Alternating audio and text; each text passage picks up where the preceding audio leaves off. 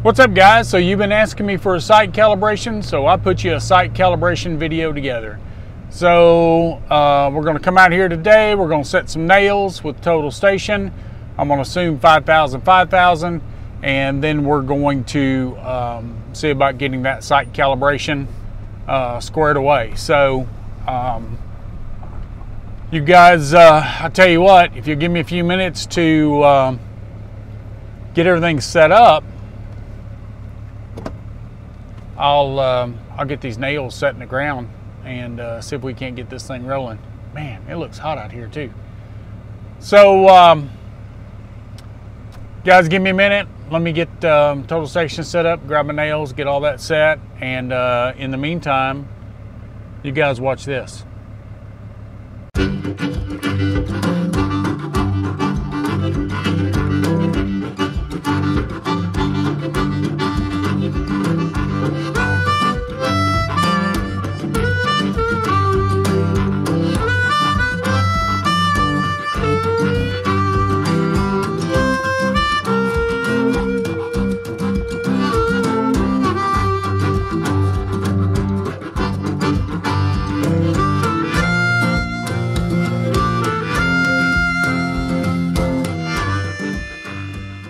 Okay, we're out here today and we're going to do a site calibration. You guys have been asking me for a site calibration now for a while.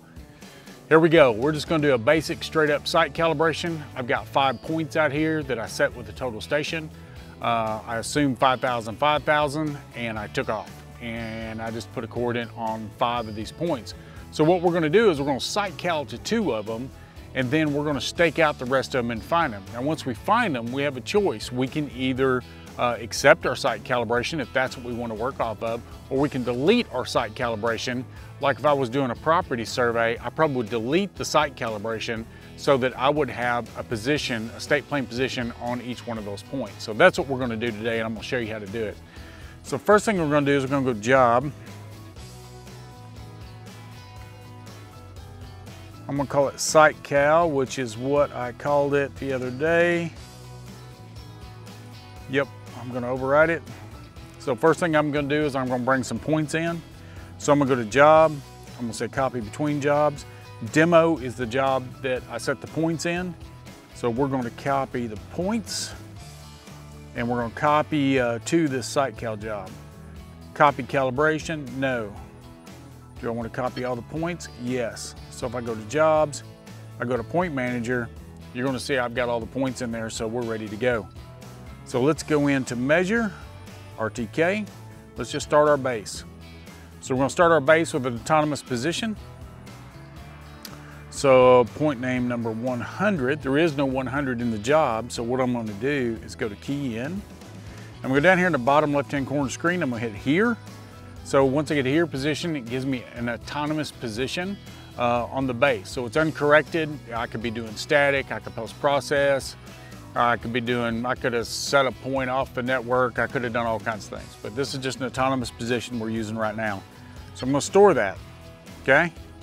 So I'm going to put an antenna height of 2 meters. I'm going to go to the lever of the R10 extension. So what I'm doing is I'm giving it the height up to the top of that 2 meter tripod. So by saying lever of R10 extension, and you can set this in your survey styles, it knows to go from there to the center of, phase center of the antenna, so I get a correct measurement. And that way I don't have to sit there and add 2 meters plus the lever extension height plus a quick release height. It already knows what it is. So we're going to roll with that. Base is started. Now I'm going to start the rover, measure points. Now it's going to connect up to the rover. Waiting for information from the base. Okay, so there's my base point and everything. So point number 100, I'm sorry, point number 100 is that, my base point. You can see it's a long way in between it. So if I go, hold down on the plus, draw me a box, draw me a box. Whoops, my box is getting away from me. Draw me a box. So now you can see my points and everything and where my base station and everything's at. So what we're going to do is you have options in here So if I go to topo point, that would be like me just going and shooting these points in, right? But there's also a thing in here called calibration. So we can do a calibration point. This is the easiest way to do it. There's some different ways you can do a site calibration where you just actually go in and shoot the points, and then I go into calibration. And what you want to do is you want to say this point equals the calibration point. So if I went over here and shot number 1, just straight up shot it, it would come up probably, if I called it 101. So then I would have to know that that was point number 1 for a grid point, and then it was point number 101 for a calibration point. So it'd be kind of hard to keep up with in my mind. My brain doesn't work that well. So this is an easier way to do it. So as I put the grid point name in there, it's going to put in there, when I hit enter, it's going to put in underscore GNSS.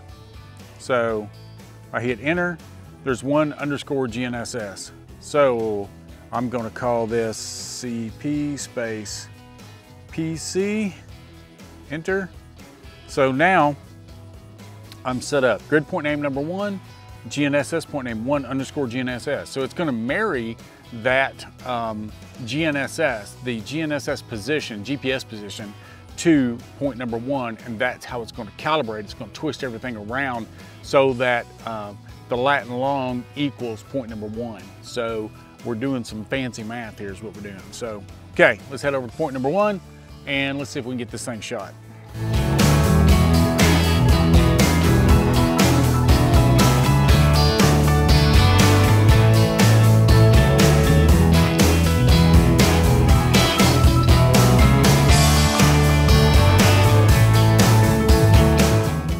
Okay, so we're here at point number 1, and we're going to site calibrate to it. Okay, so I'm on top of number 1. Now I'm going to hit measure. We're going to let it shoot it. And I can tell you another thing. If you're not careful, depending on how you're doing it, I don't want to stand here for 180 epics while we record this. So I'm going to go to options. And if you look under observation type, I can change this to topo point.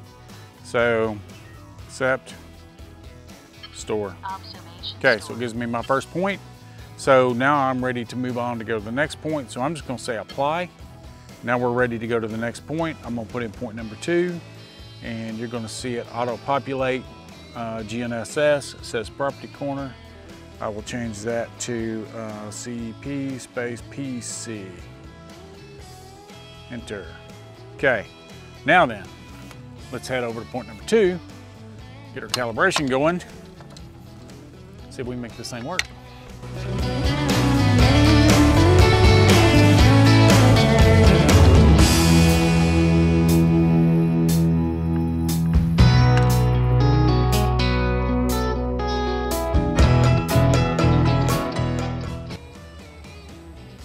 Okay, so now we're going to do point number 2.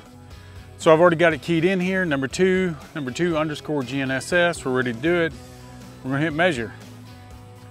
So we're going to let it shoot the point. I'm going to store it. Okay, so now it's got me 2 points. So I've got point number 1, point number 2. Now it doesn't know anything because I've told it that this is it. This is my back site. This is everything. So it really doesn't have enough information. It needs more information to be able to start giving us residuals. So, but what we're going to do is we're going to say apply. We're going to jump to menu. We're going to go to stakeout. We're going to stake out points. We're going to go to number 3, and we're going to see how close it puts us.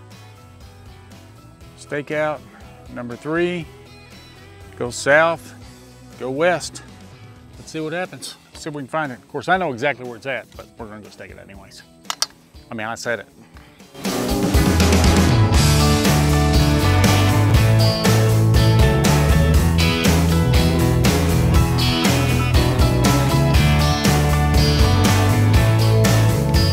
Okay, so here we're on point number 3. We got it in stakeout.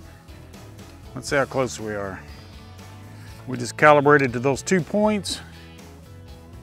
Now let's see how close we are in stakeout. Okay, so looks like we're within north, bouncing around close to 100th. West, about 300 or 400ths. So all that looks good. So let's go back Back to here, let's go number 3, enter. Same thing, I'm gonna call it CP base PC for property corner, blah, blah, blah, measure. It's gonna take the shot, store.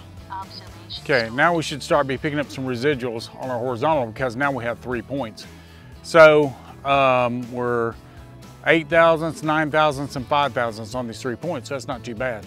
So we're gonna go see if we can find the other 2. So we're just gonna say apply. We're gonna go shoot another one. Follow me.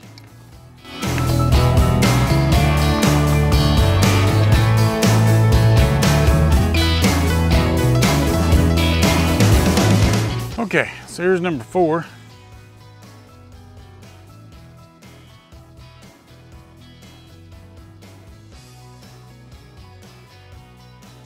Let's see if we can stake out number 4 here.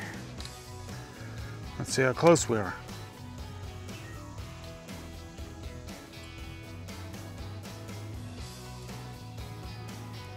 Okay, so if you look at the screen on the data collector, you'll see it's showing us we're sitting on number 4 right there on the map, little X right there. So if I go to number 4, enter, and I say measure, store. Okay, so now we're starting to see more residuals. So now we're starting to see some vertical residuals. So as you can see, my vertical looks pretty tight so far. My horizontal is kind of bouncing around, a few thousandths, 100th there, 100th there. So anyways, so what we're gonna do is we're gonna apply that. And there again, we're gonna go to menu, stake out, points. We're gonna stake out number 5, stake out, stake out, there we go. Okay, so let's head to number 5 with our 21 satellites. My rover battery's at 7%, so we better hurry up.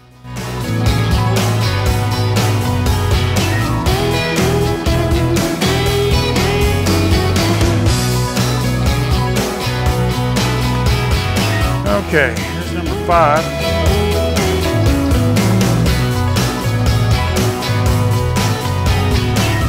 Let's see how we look on number 5. Okay. North 400ths, west 300ths. So cut about 500ths. So I got to think about this as I was walking. I used my robotic pole, which is brand new and I haven't calibrated. This is my new rover pole that I haven't calibrated. That's probably why I'm seeing that difference. So as you can see, I'm on it. So let's get out of here, get out of here. I could be using the switch 2 routine, by the way, guys. Okay, so I'm gonna go to 5, enter. See, it populates. I think I forgot to do this a while ago. CP space PC for property corner, who cares? Still gonna work. Measure.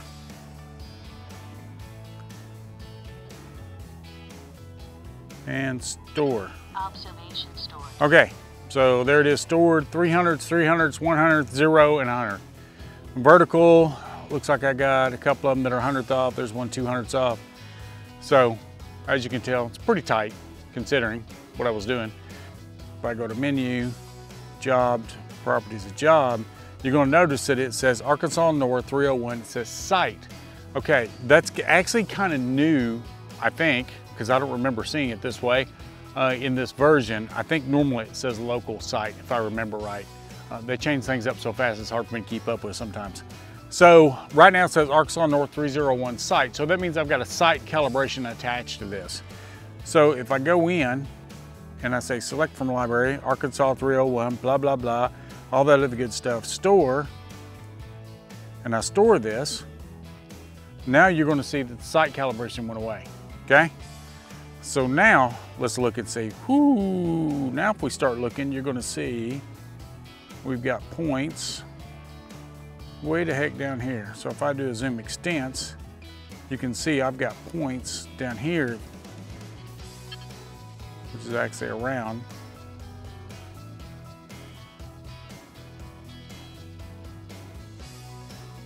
So there's my 1, 2, 3, and 4, and 5. So that's actually my grid points. So now if I do a zoom extents again, and we pan over and we look,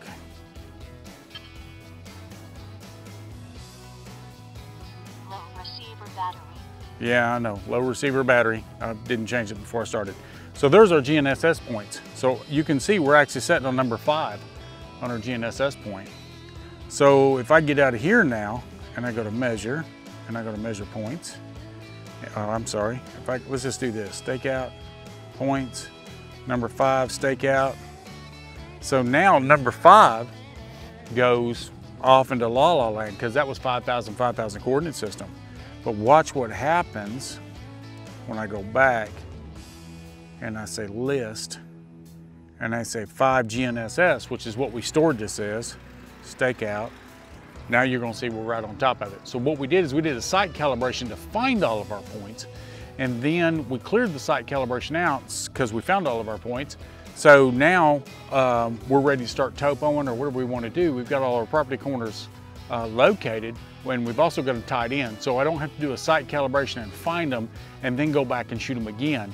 I can do it this way. I thought this might be handy for you guys. I know there's been some talk back and forth about rotating points and translating and all this other stuff. This is my preferred method, especially if I'm going to be using GPS. So hope this helps. Battery's fixing to die, so I guess I should get out of here. Remember, like and subscribe. If you like, I know that you're enjoying the content. If you subscribe, whenever I get around to posting a video, you'll be the first to see it. So, guys, I hope you appreciated this. Be careful. Stay hydrated out there. It's still pretty warm. Got sweat running down my face. Anyways, take care, and I'll see you guys in the next video.